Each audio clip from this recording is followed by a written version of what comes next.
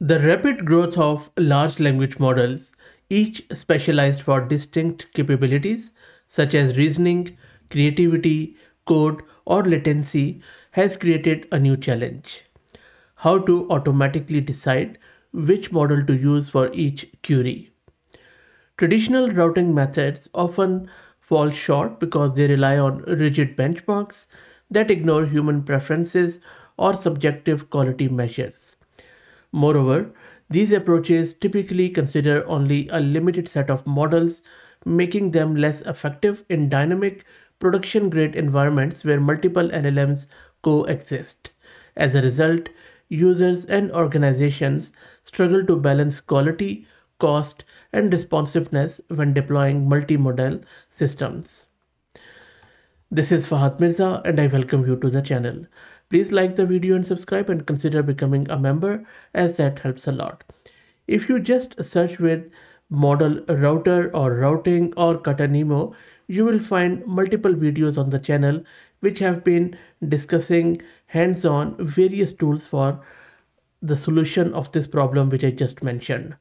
This new model Arch-Router 1.5 billion introduces a preference-aligned routing framework that intelligently selects the best model for a given user request.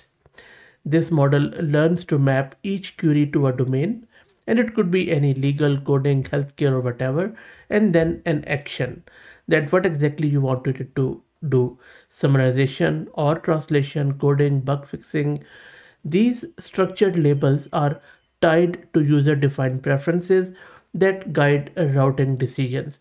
So you can have your own LLM router in a fraction of time with as little effort as possible, and I will show you how you can get it installed locally and then create a router with a simple text prompt. So let's get started. I am going to use this Ubuntu system. I have one GPU card, NVIDIA RTX A6000 with 48 GB of VRAM. If you're looking to rent a GPU on very affordable price, you can find the link to their website in videos description with a discount coupon code of 50% for a range of GPUs. Let's install all the prerequisites in the virtual environment which I have just created.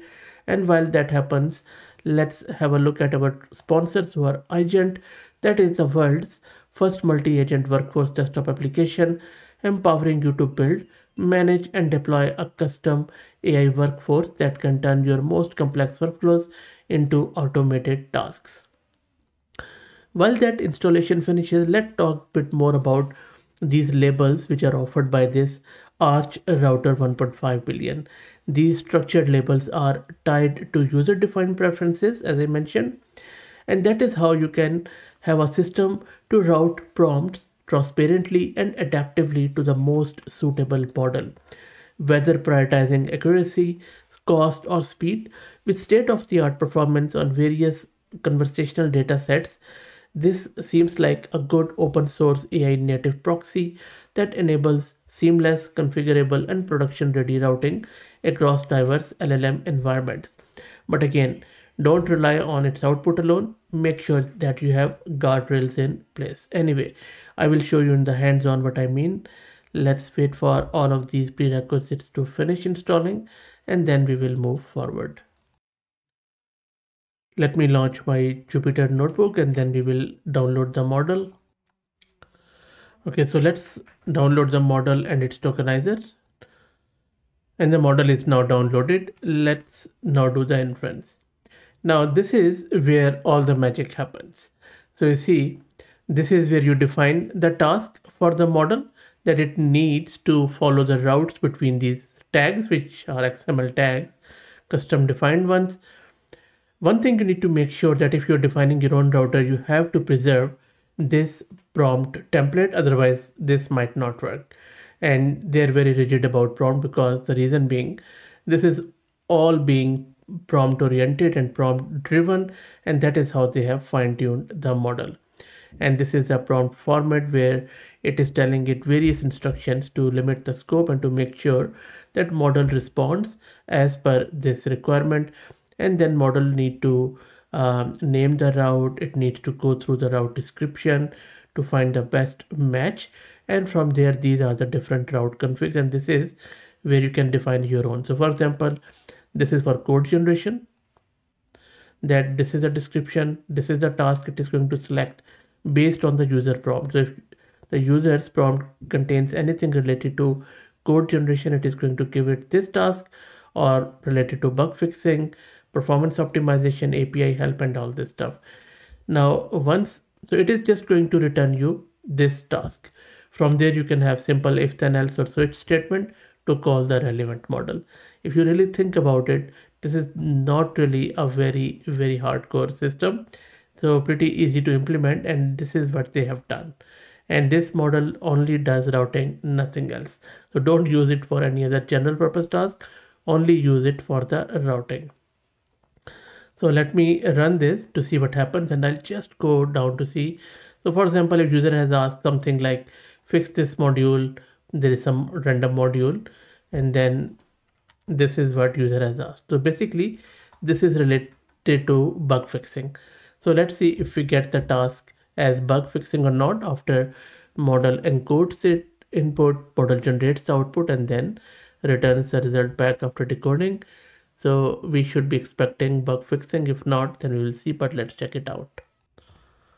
And there you go, it has returned us bug fixing, which is good, and it is very quick. As soon as I click on it, it returned the response, and that is what gives this one an edge, because you don't want, of course you can implement it by your own, but you need a speed, you need real branching of bifurcation, and your router has to be lightweight so that you don't really spend time on router, because you also have to take care of time to first token and all that stuff, so that there will be as little latency as possible. Okay, let's try out with another one. Okay, next up I'm going to ask you to create a hello world Python program, and if you go up, you will see this should go with code generation and then new code snippet. So I'm also going to start this NV-top just to see the VRAM consumption. It is running and it is already done very quickly, and it is very lightweight, just 3.5 gig of VRAM it is consuming, which is always good. We want our router to be very fast with a low footprint, which you can see here is the case. So pretty good, I would say. And the good thing for me is that not only you can customize it per your use case, whatever domain you have, because if you look at it, all of these tasks are coding related, but they are different. So maybe you have your own fine-tuned models for each and every task, and you don't want one model to be used for all of these tasks. You want specialized model. And similarly in medical domain, for example, you have a model fine-tuned for cardiac, one for maybe cardio, some general purpose practitioner, some for checking, for kid specialist, for any other things, and then radiologist or whatever. And you want your router to pick the correct model for the correct use case. That is how you can do it. And you already saw that the memory footprint is low, plus the speed is quite good. That's it. Please let me know what do you think. Please like the video and subscribe, and consider becoming a member, as that helps a lot. Thank you for all the support.